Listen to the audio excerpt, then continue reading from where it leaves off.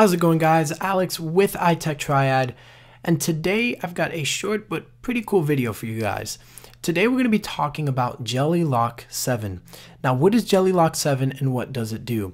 Well, this is a jailbreak tweak that allows you to change the appearance and also some of the features on your lock screen, and it gives it an Android type themed lock screen, hence the name JellyLock 7, Jelly Bean.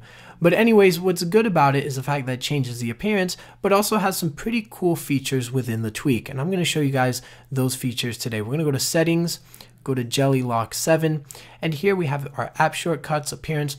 What's cool about the app shortcuts is the fact that you can change the shortcuts, but also it's not just your stock apps on your iPhone or iPad. It can be any application that you download from the App Store.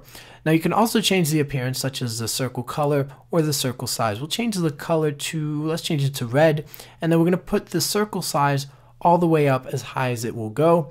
And then we'll go back, respring, and there we go. Our changes will appear right after the device resprings. And as you see here, we have that red circle in which we change, and we have our app shortcuts.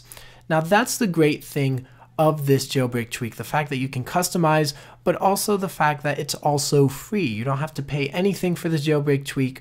You just have to search it up on the Big Boss repo, which you should already have as your Cydia source once you jailbreak your device. So just search up JellyLock 7, install, and you should be good to go. Now, just a quick side note, it does require iOS 7, so sorry to our users who have iOS 6, you won't be able to download JellyLock 7.